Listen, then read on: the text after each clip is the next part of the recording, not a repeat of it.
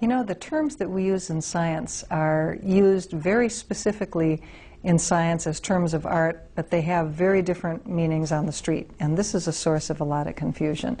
When scientists talk about fact, they're talking about confirmed observations, and facts are interesting, but they're not terribly exciting. They don't do a whole lot for you. Facts are a dime a dozen. There's facts all over the place. A hypothesis is a testable statement.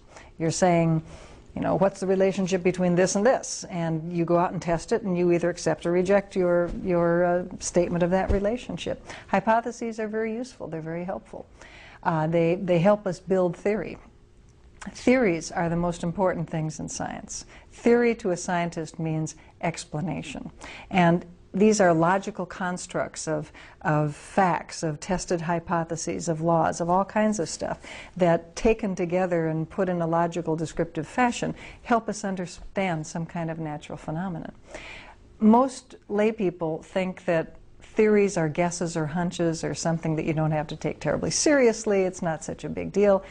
Completely opposite in science. Theories are the most important things in science.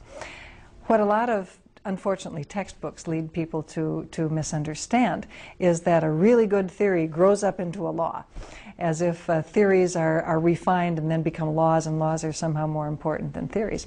In science, actually, what a law is a descriptive generalization. So we talk about the laws of thermodynamics that tell you about heat under different circumstances. You hear about the laws and study the laws of heredity that Mendel developed, the law of independent assortment and so forth, because theories explain laws. So in general, the hierarchy of explanation is very different in science than it is in the general public. The general public puts facts on top, laws next, hypotheses, and then theories. Maybe theories and hypotheses can move around a little bit. In science, on the other hand, theories are the most important thing.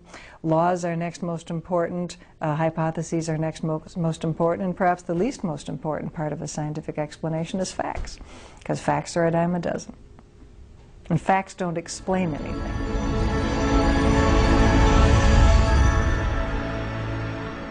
To say a few words about how science goes from making observations all the way to turning those observations into theories. And I'm going to naturally reflect my own field of geology. It began by people observing things that we see every day, like rivers, for instance, flowing. And people began to notice that big rivers tend to flow in big valleys. They notice that rivers get bigger downstream. They notice that when tributaries come into a mainstream, they generally make an angle that points upstream, and so on and so forth. These are observations. And after you make enough observations, you realize that these are scientific facts. It's not always true that they make an acute angle, but it's true enough so that when you find they do not make an acute angle pointing upstream, you know there's something happened. Something has happened of geologic interest there. So we have observations, and gradually they turn into facts. Somebody a long time ago noticed that the sun rose in the east and set in the west. And after a while, that becomes a fact, and we can be absolutely certain that tomorrow the sun is going to rise in the east and set in the west, and you and I would stake our life on that. Right? Right. But why? It appears that the sun moves around the earth. And Ptolemy worked out a theory that had the earth at the center of the solar system and the sun working around, revolving around it, and everything else, that lasted for many, many centuries and explained things pretty well, but not quite well enough.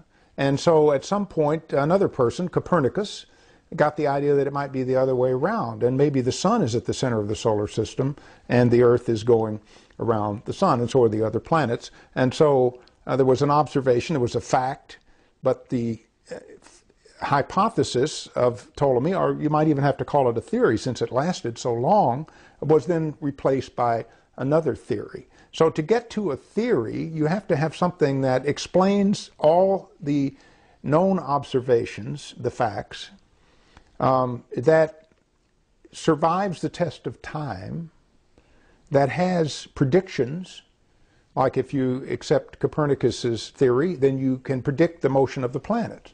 And when you look at the motion of the planets, astronomers do that, they find that they meet much better than they did with Ptolemy's system, the observation. So science progresses from observation to fact, then some explanation, a hypothesis, and then once the hypothesis is supported, corroborated over and over and over, it becomes a theory. And we've seen this happen in geology where continental drift was rejected, rejected, rejected. Then suddenly, at one meeting almost, one scientific meeting, it was accepted in a new form, plate tectonics. This was about 40 years ago.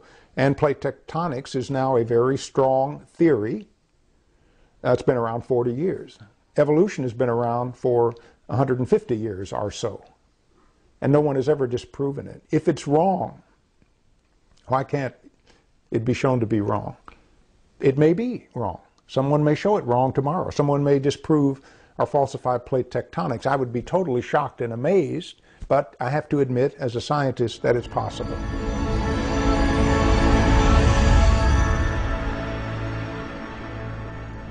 A fact is actually the most trivial construct in science. It's an observation. We say sometimes it's a confirmed observation, but if somebody else doesn't confirm it, which is often the case, it's really just a reported observation. And that's fine. Maybe it's wrong later on. And people sometimes think it's weird that a fact can be wrong, then it's not a fact. Well, that's right, but facts can be wrong. They're just pieces of data. A hypothesis is more complex. It's a proposition about how something works in the world that you generally propose after you have some hard evidence, after you have gathered some facts, and you want to propose something to explain it or to explain something else related to it. And the hallmark of a hypothesis is you have to test it somehow. You have to be able, in principle or in practice, really, to find some evidence that would work for or against it. Maybe you can't do that exactly now, but at some point it is testable in the natural world. If it's not a scientific hypothesis. Now a theory, of course, the word that everyone confuses, people think it's what scientists dream up after they've had too much coffee too late at night. Yeah, we can get like that, but that's not what a theory is in science. And this is the scientist's fault, because many scientists talk as if a theory is just some kind of wild idea. That's not the way they should use the word. And when they use a word like that, either they're just fooling or they're not thinking seriously, because that would never be called a theory in any science. A theory is the strongest construct in science. It actually is a body of knowledge that purports to explain some major body of fact, hypothesis, some big component of a natural science. Plate tectonics is a theory. Evolution is a theory. Natural selection is even a theory because there's so much involved in natural selection. It's very complex. A theory is not liable to be slain by a single fact. It can be changed a bit, and we change our theories all the time, the body of work that's in it.